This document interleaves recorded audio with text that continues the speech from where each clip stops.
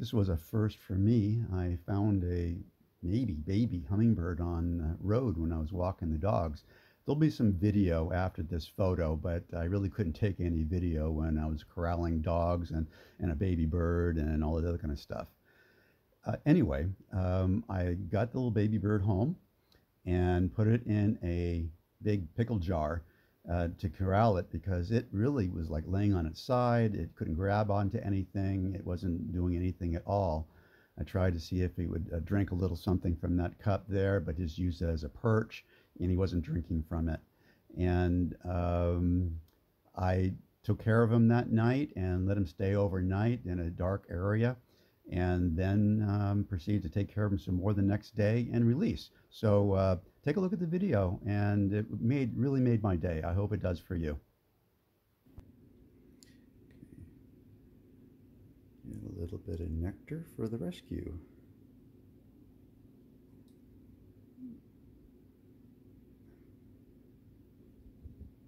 Works a little better if I use my thumb for the angles that are involved. Just get this down near his beak. There he goes.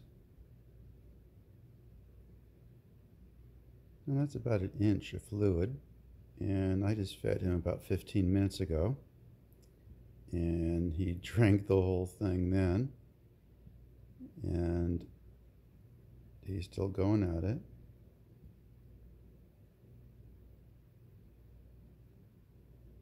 And I will probably do this again in about 15 minutes after this.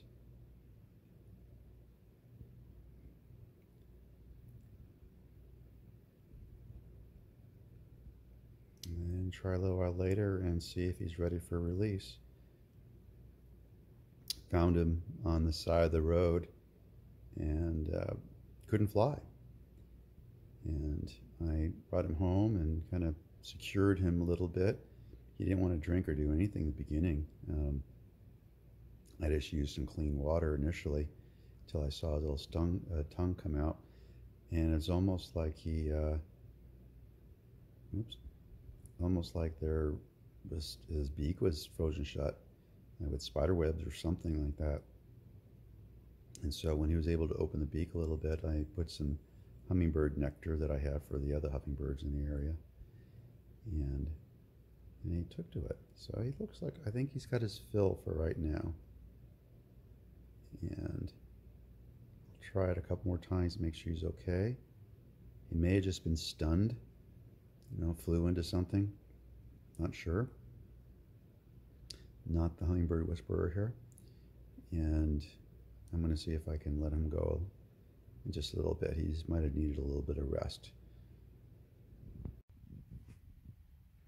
Okay, got the little guy here.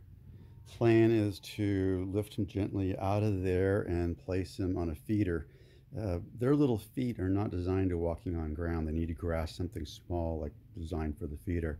So hopefully he'll stay there as long as he wants and take off if he can. And I'll have a little bit more control over it. So wish us luck here. Okay, don't want to startle him too much. See if I can pick up the cloth that he's sitting on. So he already has something that he's on. Okay. God, he's just like a giant phoenix moth. Oh, he's actually trying to lick at my hand. Oh, there he goes. Oh my God. And he's chirping away. That is so awesome. Please remember to subscribe and share this video to help disabled animals with donated wheelchairs.